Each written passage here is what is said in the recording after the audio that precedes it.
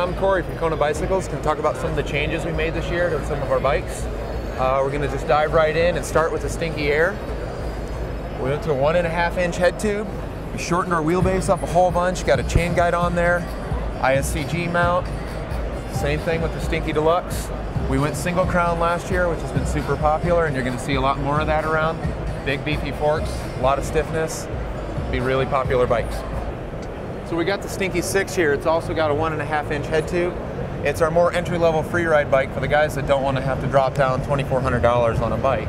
So it's $1,800, 6 inches of travel, 1.5 inch head tube, ready to go for your privateer freerider, just trying to get into the sport for the first time. For the Coil Airs this year, we went with a tapered head tube, so you got a 1.5 inch on the bottom, 1 1/8 up top, tapered fork. We stiffened up the bottom of it. It's a very laterally stiff bike.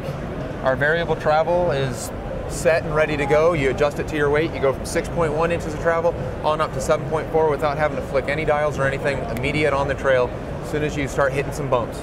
Head angle slackens, whole bike slackens up when you go downhill, steepens up when you go uphill. So you've got a bike that can climb everything and downhill everything. It's tough enough for Whistler or anywhere else. Our dogs this year, we go up to 140 millimeters of travel. So you got a little extra travel for a heavy duty cross-country bike. One-piece magnesium rockers, cut a bunch of weight. We were able to add over 1/2 inch of travel without adding any weight to the bike. We've also got the dope light set up.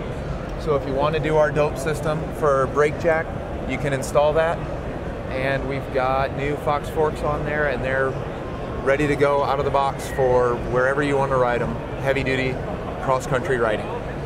Hey 29 this year, not many changes from last year. Still a ready to go cross-country bike. This is my main bike that I ride too. I love it. I used to never ride gears. Got the mag rockers this year. That's the main change. We have 7 29ers this year, so we're really getting into it. All the bikes are a lot of fun to ride. We'll kind of highlight a couple more over here. Got the big unit now. It's our single-speed Scandium 29er mountain bike. This bike got built because all of us in the sales office were riding our Kula 29s single-speeded out. Patty looked at them, thought it was a pretty cool idea, so we went ahead and made a bike out of it. Back order list is growing. If you want one, talk to your shop guys now. Okay, our other 29ers, we got our King Kahuna Scandium geared frame. Doesn't have the sliding dropouts anymore, so this is a dedicated geared bike. We did that because Barry and Ryan are riding these things and they didn't want the extra weight. So we've taken their frames, and made a complete bike out of them. Same thing with the Kahuna at $1,000. That's our entry-level 29er. Get going in the sport with a 29er for the first time at a really good point. Get a lot of good parts on it. King Kahuna kind of hits the middle at around $1,500. These are both aluminum frames, while the King Kahuna is a little bit lighter Scandium frame. So this is a Cowan, which is my signature bike. Kind of cool. What's specific about this bike? We made some geometry changes this year from last year, like just kind of cleaning it up a little bit. The geometry is nice, the less sizes, so that people will make sure they get the right one.